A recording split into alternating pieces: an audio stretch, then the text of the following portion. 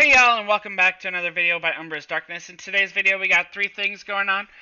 Our first thing that we got going on is we're going to be talking about Groundhog. This one shouldn't take too long. It should be quick and easy. I'm just going to break down the basics for you. Our second thing we got going on is we're going to talk about the kill event. This one's going to be a little bit more complex as it does have some combat theory discussion in it. And our very third thing is we're going to be picking our 400 subscriber YouTube giveaway person. So that one is going to be concluded as of this video. However, while recording this video, we do reach 500 subscribers, so we'll be giving away $20 Google Play giveaway in my next video that will be released on Saturday. So make sure you stay tuned for that video for the code word and all that other jazz. One thing before we get into it, huge shout out to my wife. She is the R5 of my clan, Clash of Kings. She's letting me borrow her account so that way I can record certain steps of the tree takeover and what the king gets to give away. So, huge shout out to her. Thank you for allowing me to do that. Without any farther ado, let's get into the meat and potatoes of this video. So on Sundays, we don't have the ability to look at how you get points, except for if I were to wait for that day, and I know a lot of people want to see that day, so we don't have that ability. But on Sundays, there are a few ways to earn points for Groundhog. You can earn points by hatching insects, so make sure you have your hatches going. You can earn points by queuing insects to hatch, so whenever you start an insect to hatch, you can earn points by gaining fodder from your fodder farms. You can earn points by starring up insects, by turning insects into fodder, or by buying insects with fodder points. The other way you can earn points on Groundhog, the most obvious way to earn points on Groundhog, is by dealing damage to Groundhog. So, with that being said, what are my tips and strategies for Groundhog? And then we're going to be talking about tips and strategies for insects as they do. So in your inventory under buff, you want to make sure that you apply a increase attack buff. If you do not have an increase attack, like my wife does not have an increase attack, you would go to store, you would go under buff, and you'd buy an increase attack for 400 diamonds right here. I do try to pick them up over the course of the ladybug. I do refresh my ladybug all 3 times now that mine is able to see all but 2 items. But if you do not pick up an item for the ladybug, you can always buy it from the store inside of the inventory at any given time for 400 diamonds. That's a 24-hour buff started at the beginning and keep going. There's no reason to apply the 1-day defense buff. It does not change your damage on Groundhog. With that being said, the special ants that you want to choose are going to be the ones that do the most damage. So my wife is a shooter main, so she's going to be choosing things like Acid General here. Now obviously all ants have this tertiary attack. For universal ants it is going to be 30%, right? At max level. Or for the old special ants that were select, it's 35% attack. Or if you're lucky enough and you have a dupe of the main one, like my wife has Reap Master, but it's not a dupe, it unlocks at 38%. So obviously you want that one. So besides that universal buff, there is this skill, which increases attack. So you want to make sure that your whatever 3 ants you have has skill 7 that increases attack. This one increases attack by 35%. What the new ants do have going down for them is that, like with Reap Master, it increases attack by 30% only, and it increases march speed by 50%. Not a huge deal, not something that we care about nearly as much as that extra 5%, right? So this 5% compared to that 3%, obviously Acid General would be slightly better if we were just looking at skill 4 and 7 than Reap Master. Other ants like Jack Jumper still do have the universal 30%. Now, I do still believe Jack Jumper is going to be in the running just because it is the highest DPSer in the game for shooters mathematically. But other ants that I recommend for carriers are not so good here. So like Slim Arched, it has health in its name, so you're not going to want to run your Slim Arches on your Groundhog. That's why I recommend having multiple different ants upgraded based off of your needs. So for shooters, what I would recommend running is something like Acid General, Golden Sugar, and Jack Jumper. They all have DPS moves. There's not a lot of control in between all three of them, and all of them have an attack on skill 7. Now, if you're a carrier, I would have something along the lines of Golden Armor, Golden Sugar, Jack Jumper. Golden Armor still does have plus 30% on here. Now, its skill 6 does have a attack defense, but it also increases attack while invading anthills. This will not apply, but it will still increase attack by 10%. Jack Jumper, again, will increase squad's attack by 20%. And Golden Sugar will increase its squad's attack by 20%. So those are all things that you want to push, not to overemphasize, but if you're ever wondering what should you do, where should you go, that's how it goes. Another thing to note is that it does not matter the position of the special ants as long as their skills can hit the Groundhog. The Groundhogs do technically count as guardians, however, they're infinite in size, so it doesn't matter where your special ants go as long as they have the range to go there.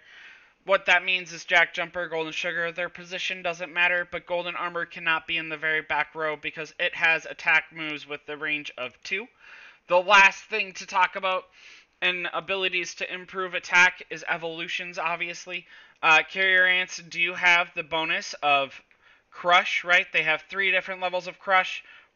Ripping Crush, Heavy Crush, and Crush. They all improve damage against the Groundhog. The Groundhog, again, does count as 3 rows of Guardian. So that is on Carrier's benefit. However, shooters, as always, are the best ones for Carrier or for Groundhog, and that's because they have things like increased shooters and crit rate. So, hey guys, real quick. Again, this is going to be an awkward edit, but I'm going to throw this in here real quick. When you hit the Groundhog, you really want to rally. The reason you want to rally is because it does increase your rally member attack by 23%, and everything that you can do to increase your attack is what you want to do, or whatever level your rally is. It literally goes up 1% per rally center level. So you want to join the highest troop tunnel. For my alliance, we just say level 23 in my case. Groundhog rally up. Now that they've introduced that it'll show up in Alliance chat and everything like normal rallies, maybe we won't be doing that. But you want to try and join the highest rally center as possible because it gives the highest increase to attack. You should never invade. You should always rally, especially now that they have NPC rallies. So that way you're guaranteed to have your rally go off. You should always rally. You should never, ever invade. That also is another reason why you should be swapping the Raider for Groundhog, because if we look at this and we go to details, it increases your pro unit's attack. Yes, it increases its defense. That does not matter for Groundhog, but it increases its attack 1% per level. And you, again, want to be able to max out your damage to the highest extent possible when hitting the Groundhog, so you have the best chance to get an orange skin. Alright, you guys, please stick along for the video. I know it's a long one. I'm in the middle of editing it. I'm cutting out as much stuff as I can. Thanks, you guys. So hopefully that gives you an idea of how to do Groundhog and what special ants to use, and what skills you want to focus on or make sure are maxed in order to benefit you the most. The last thing that we want to talk about for Groundhog Day and a smooth transition into Kill Event Day is going to be insects. Insects, like I said, count for hatching insects, starting an egg to hatch, gathering termite fodder, butchering insects, starring up insects, and using the insect remains to buy insects. Everything counts. It counts on both Kill Event and Groundhog Day, so just like Special Ants, you don't want to do anything to your insects except for hatching them throughout the week. Now, I do not recommend you hatch insects except for once you're Queen 25 around the clock. Once you reach Queen 25, I recommend you hatch insects around the clock at all times. My wife doesn't have this one going because, just like me, it would drive me nuts if the timers were not all the exact same. So she has this one not started, and she'll start it up once these ones are ready to hatch and she collects them.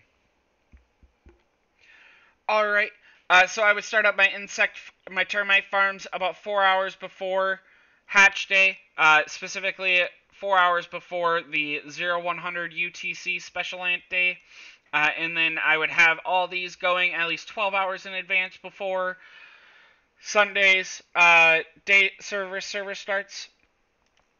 For my insects, as you can see, my wife has a bunch of insects. She's been hatching around the clock.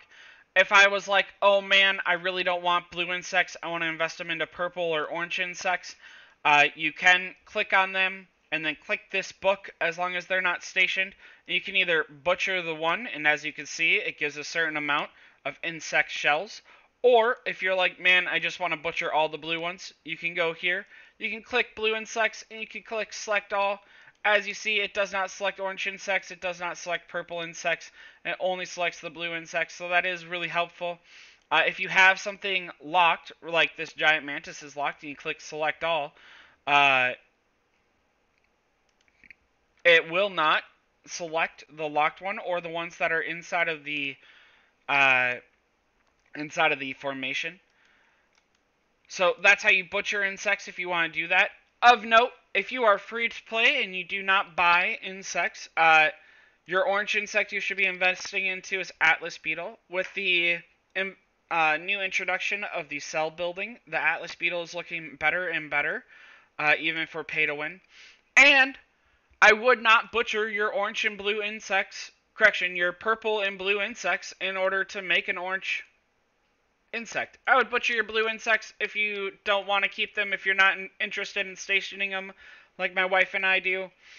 And I would buy orange insects only. However, I would save all of your purples and I would invest into a strong purple, specifically the Rove Beetle if you are a shooter, or the Longhorn Beetle if you are a carrier. The Longhorn Beetle's combat speed is the worst combat speed for all purples, and it is not higher like it is for other things, so carrier's purple is the weakest. However, it does still increase the attack and defense of carriers. But I would invest into a purple if you are free to play. I would not invest into a orange if you are free to play with your insect shells. Alright, you guys, I actually have one more thing I want to talk to you guys about insects about. It's the breakpoints. I would star up an insect to 6 star before I start working on another insect. Or I would star up an insect to 9 star before I start working on another insect. The reason that I would do this is that 6 star and 9 star are the two breakpoints where you gain the most damage potential. And what I mean by that is if we go and we look at an insect and we look at a war insect, any one of them, they're all the exact same for what they gain, minus Atlas Beetle obviously gains counter attack, counter defense. But at 6 star, you gain combat speed, and at 9 star, you gain special ant, skill, attack, and defense. So I would get a special insect to 6 star or 9 star at a breakpoint before I could even consider working on a second one. The investment to 9 star may be too steep for you if you're free to play, or if you have if you're only getting orange insects via the insect special growth plan that's 25 USD a month, maybe just getting the 6 star that you get for free there, the 2 5 stars combined, is all that you want to do. It is worth combining them for that combat speed, but I can understand why you wouldn't want to push them to 9 star. I will tell you there is a significant damage change in between an 8 star insect and a 9 star insect, and there's a significant chance of winning difference in between a 6 star and a 5 star insect. So those are again the breakpoints that I'd recommend you level them up for. If I were a free-to-play player, I would pick an Atlas Beetle before I picked any other orange insect. Otherwise, if I were a pay-to-win or a person that is willing to spend on only insects, I would pick it. The first insect I would pick would be of the class that I want, and then the second insect I pick would be an atlas beetle, and then the third insect I pick would be of the opposite troop in between carrier and shooter, that I am not, because eventually you will be unlocking that T10. And then the fourth insect I pick would probably be a second atlas beetle. Alright, with that, I would like to talk to you guys about Kill Event. Kill Event is pretty interesting. You get points from insects as well, so there's that. The other ways that you get points, and I will talk about each one briefly, is by the squirter, by direct player versus player, and by gathering, and we're going to be talking about them in that order. So the squirter, you guys, seems like a pretty cool mechanic. It should be something that should be pretty awesome, but it's not. It's a huge trap. If you are not one of the top players in your server, if you don't have the top troop type in your server, so for a newer server, T7s or T8s, or for an older server, T9s and now T10s, I would not do anything with the squirter. The reason that is, well, yes, you do get your resources back. If this reads 5 out of 30, 9 out of 30, a big guy like me is going to teleport in right here, and we're going to hit this squirter, and what we're going to do is we're going to send a troop there, and then we're going to click on here, and we're going to click speed up, speed up, speed up, speed up, speed up, speed up, speed up, speed up, until it says 2 seconds left, and then it's going to hit. You're going to have no chance to recall your troops or anything like that. It's going to be bing, bada, bing, bada, boom. Right? And then I just wasted 5 stamina in order to get, 7 million, 8 million, 4G points, right? I've seen someone gain 750 million points off of one squirter hit, you guys, and that's not good. So that's how I would play it as a server. If I were the king, I would kick everyone out of the squirter as often as possible and tell them in zone chat, do not go to the squirter. Gather, do not go to the squirter. Gather, unless they're March power unit size, right? So if I click on troop details, I can see their power units. Unless their power size was above 2 million. So I would leave this one in, I would leave this one in, and then I would not have sent my own, or my wife wouldn't have sent her team 3 or team 4, whichever one this is for her. And I would kick out Luciferus and I'd kick out Moondragon. And that's solely because they're not at 2 million power. It's just not worth it. It's not worth the amount of points you're going to give to the opponent for the amount of points you're going to gain, right? Because even if Lex and Naya lose against the person invading, they're still going to gain points for killing that opponent's teammates, or that opponent's insects, ants, if that makes sense. So that's how I do squirter. The next way to earn points easiest is by defeating ants, which is how the squirter earns so many points, obviously. But defeating ants in player versus player. The way I would do player versus player is if I wanted to go in, the easiest way to get hit is to not have a shield. So I would first scout someone's gathering pile, whether it be your own servers or not. Then I would make sure I have very little resources here. If I really wanted to make sure my opponents got nothing off of them, I would lock off my gathering piles, right? So I would land lock these by going build and fill tunnel, and I would just fill these right here, just like this, and I would make sure I have no resources for my opponent to gain, because I don't want them to hit me, I just want to hit them. But that doesn't mean that if you hit them, you won't get any resources, so it's a give and take.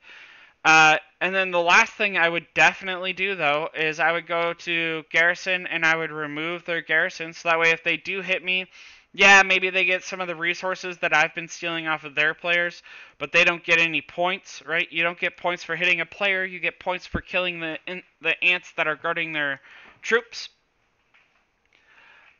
which I think is not the smartest. I think you should get points for hitting a player as well, as long as you actually win that victory. That would change how player versus player works so much. The last tip I have for you guys is never rally. rallies are only meant for groundhogs, because they're super clunky and they allow your opponent to see so many different things. That being said about that, I actually remember one more basic tip I want to tell you guys, and that is that your sentinel tree, this is my wife's account, so I don't know where it is, but your sentinel tree, you want to level up to level 17, and I do talk about that in my I'm Queen 20 Now What video. But your sentinel tree does change characteristics here. Gonna talk to my wife, only level 14. But your sentinel tree does gain a very important thing here. If you click on more info at 17, you can see rough info of special ants and enemy rally. So that way you can see whether or not what level they are and stuff like that. It is very important that you at least reach 17, but obviously the higher the better, the more information. Because sometimes your opponent will send like T1 carriers just to gain resources. And if they're doing that, obviously you can hop down to your entrance and station. For that reason, while you are doing player versus player, you want to be able to click inside your entrance, click here, and then click garrison, right? So my wife can do that really quickly because her layout allows that. Again, I wouldn't do player versus player, you guys, unless I was one of the stronger players in my team. I had no other options. If you guys would like a more in-depth strategy guide for player versus player, please let me know in the comments down below. I don't know if there's a huge interest in it from my server.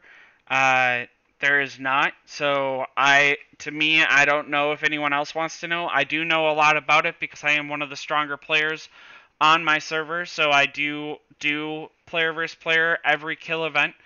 And I know a lot of tips because I've done a lot of research about it. But I don't know if that's something as a viewer you would be interested in. So please let me know in the comments down below. And if enough people want it, I will do a player versus player video after this series. The last way to earn points is gathering. Gathering is where I'd recommend 95 to 98% of people go.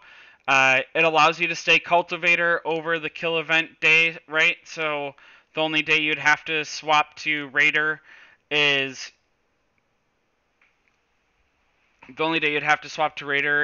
during groundhog, and there's an argument that you don't even have to swap to raider for that because it only boosts your pro unit. But in my personal opinion, you should swap to raider for that. But now you're not swapping for kill event. The reason that you swap to raider for kill event is because of this buff right here. It allows 40% of your dead to turn into injured when invading. On that note, if you are the one being hit, you do not lose nearly as many troops as if you were the one that is doing the attacking. So if you're out gathering and someone hits your tile, right? So tiling is where someone would hit this tile right here. If someone tiles you, you do not lose nearly as many troops as if as the person that is hitting that tile itself. You will still have troops that you have to go heal, but you don't lose as many troops. So the way I'd gather resources, you guys, is I would make a bunch of T1 or T2 carriers. The reason I would make T1 or T2 carriers is because if we scroll all the way down and we look at a T2 carrier, my load size is 15. If we look at a T3 carrier, my load size is 14, and it goes down the higher we go because other things are improving on the carriers. I would have a bunch of T1s in my personal opinion because they're worth the least amount of points. I'd fill in between 10 to 20,000 troops in between these, and I'd remove all special ants and all insects from the march team, and I'd send them out to gather. When I send them out to gather, I would send them to a pile, right? So like, let's say I would never send them to a pile nearby my hill. I'd send them out to a pile by flicking my screen a couple of times, and I'd send them to this pile, right? And then I'd flick my screen a couple of times in a different direction, and I would send them to gather here, not Diamond Patch. I'd send them to gather here, right? And then I'd flick them a couple of times in this direction, so that way they're super spread out. The reason that is because if I am the person that's going into attacking, a port is worth 2,000 diamonds, and I'm not going to port in for one gathering pile, but if you're gathering here, here, here, here, and these all four are red and they're obviously the opposing team, I'm going to port in and hit all four for points. Even if you do that, but it's only 10 to 20,000 T1 carriers, it's worth super few points and not a very good investment for your opponent. It also benefits your server because you're wasting 20 stamina of a strong player, because likely a strong player is the one that is tiling you. And you still get the points for gathering. You get the gathering points even if your opponent tiles you. The purpose of tiling is just to stop you from gathering for a longer period of time. So there's a lot of positives and very little negative to gathering. The reason I would only send 10 to 20,000 troops T1s for gathering is because it does make it so your troops auto return every 2 hours, 1 to 2 hours, and that's about as long as I would be out before I'd be worried that, you know, one of the enemies have spotted me and they want to come and hit me. Alright, you guys, with that, that'll be the end of my discussions on kill events. I hope that I've made it clear where I stand on the squirters versus player versus gathering and my strategies for it. If you do want to see an in-depth player versus player guide and all the strategies for attacking and stuff like that, please let me know. I do player versus player every kill event. It is probably my favoriteest thing to do.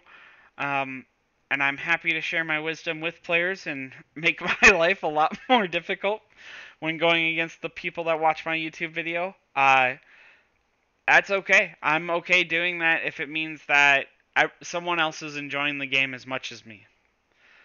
That being said, it does leave us to our final thing for the video today, and that is the $20 Google Play giveaway. With that said, let me pull it on up. Alright, you guys, as you can see, this is the YouTube video that was for the 400 subscribers. So we're going to go ahead and we're going to right click here and we're going to click copy. We're going to go to my trusty YouTube subscriber random selector giveaway thingy. Then we're going to click filter duplicate users. You only get one chance to enter. I don't care if you do it in replied comment or what. And then specific text, we're going to scroll. It's always in the description below. 12 CA day, right? 12 CA day. Right click copy so you guys can see that I'm copying exactly what I would ask everyone else to do. Alright, get YouTube comments. 36 comments. Alright, a little bit less than last time, but still higher than our average. So thank you guys for that. And then we're going to click start right here.